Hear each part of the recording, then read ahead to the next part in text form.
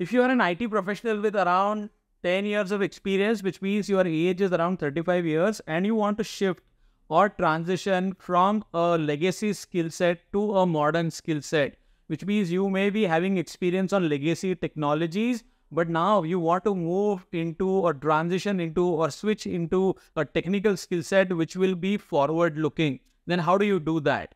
Here are some step-by-step instructions. Step number 1 is to find out your core interest area and your strengths and weaknesses.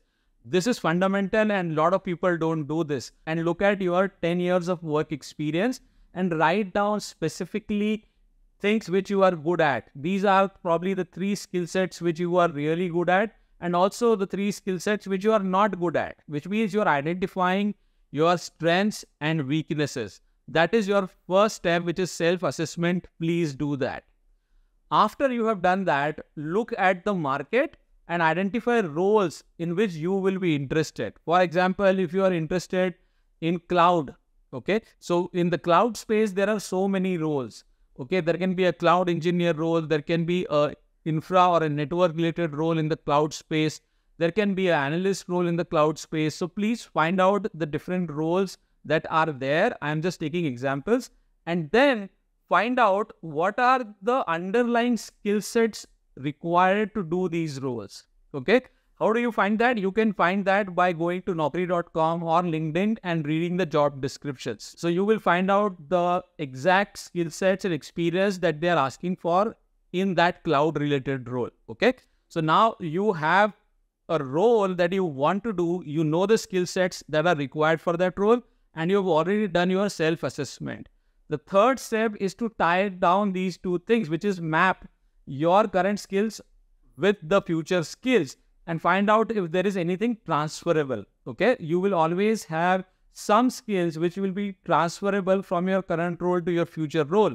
Not all skills are transferable, by the way. Transferable skills are skills which are relevant today and which may be relevant even in future. Step number 3 is then to fill the gap, because if there are certain transferable skills, there will be certain skills which you don't know, which you need to learn. So upskilling and reskilling is the step where you learn the new tech stack which is required for this new role, and you don't know that stuff, right? So you need to spend time, money and efforts in reskilling and upskilling. You can go to Coursera, you can go to Udemy, you can go to LinkedIn Learning, or there are so many other places where you will get to learn these set of new technologies. Okay, so once you have done that, in fact, you can start to learn from free on YouTube. And once you have learned a little basic level, then you can go for a paid course. Alright, so after this reskilling and upskilling is done, the next important step is to do a certification. Certification is basically a validation of your knowledge and skills. So any future employer who is going to hire you, they may look at certification as something which gives you credibility. Okay, so the next step would be certification. While this is not mandatory, but highly recommended. Alright, so after you have done certification, now you need to look for experience. You need to gain experience. How will you gain experience? You should look for internal opportunities. Wherever you are working, you need to find out opportunities where you can contribute certain initiatives, certain projects where you may not be working full time, but if they can involve you in any capacity, that's your best bet. Okay, so look for internal projects or initiatives. Second is look for freelancing assignments where you can go and work for somebody who can hire you as a part-time developer or as a part-time analyst, etc. Sometimes you can do this work for free as well. The whole idea is to gain experience. Last but not the least, also look at contributing in open source projects. So trying all these alternatives will actually give you that much required experience in some form and shape. After you have done all of these things, you need to leverage your network, which means you need to talk to people in the industry within your own company where you work or outside your company. Talk to people who are in that field. If you want to transition into cloud, look for cloud practitioners or people who have experience in that space. If you want to get into data science, look for people in that particular area.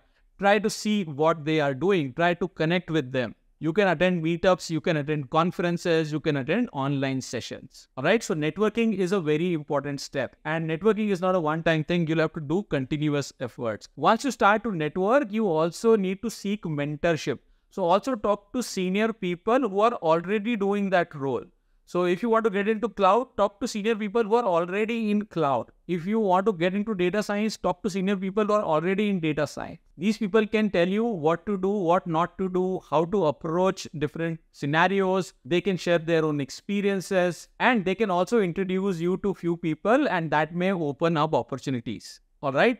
After doing all of this, last and most important step is to market yourself. So your resume needs to be tailored, and you need to include all the training, certifications, and any part-time or full-time work, freelancing work, which you have done with respect to the new technical skill set. You need to update your LinkedIn as well. You need to update your Naukri profile or other profiles as well. You should also try to write some blogs or some articles about this new technical skill set that you have learned, or maybe contribute or participate in hackathons, workathons, or other industry events.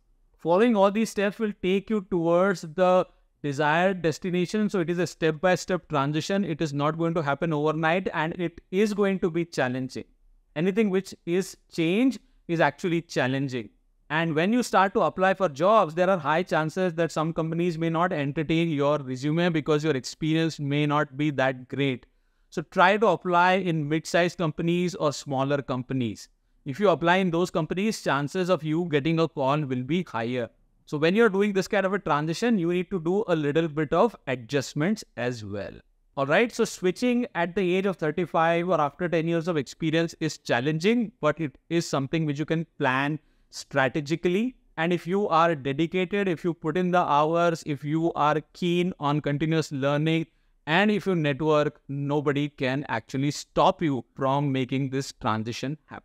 All right, I hope you resonate with this. Do let me know your thoughts in comments. If you are new, subscribe to the channel, hit the like button, and don't forget to share this video in your WhatsApp groups. I will see you in another video soon. Take care and bye for now.